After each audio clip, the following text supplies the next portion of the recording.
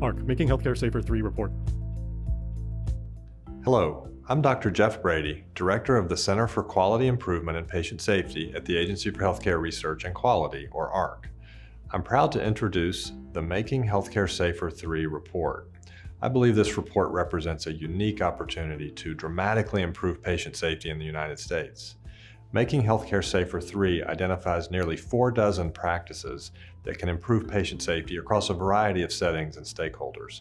It's a comprehensive report whose pages are filled with practical guidance on how today's clinicians can keep patients free from harm.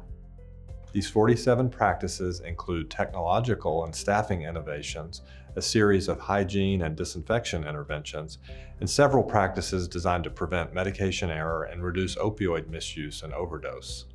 This report matters because it will help clinicians navigate complex waters. Before we commit to implementing a patient safety practice, we want to know that we won't be wasting our precious time and resources.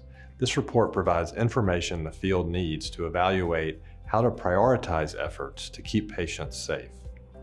The Making Healthcare Safer 3 report was researched and written by a variety of patient safety experts studying the best available evidence. This is AHRQ's third Making Healthcare Safer report. The first, published back in 2001, proposed 11 practices that became the cornerstone of many hospitals' patient safety improvement programs.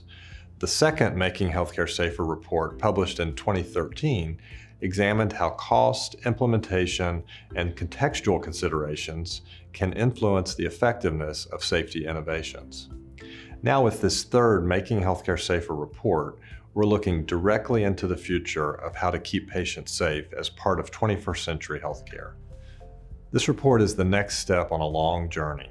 There will always be threats to patient safety, and as long as there are, we'll be there doing what we can to identify, reduce, and mitigate them.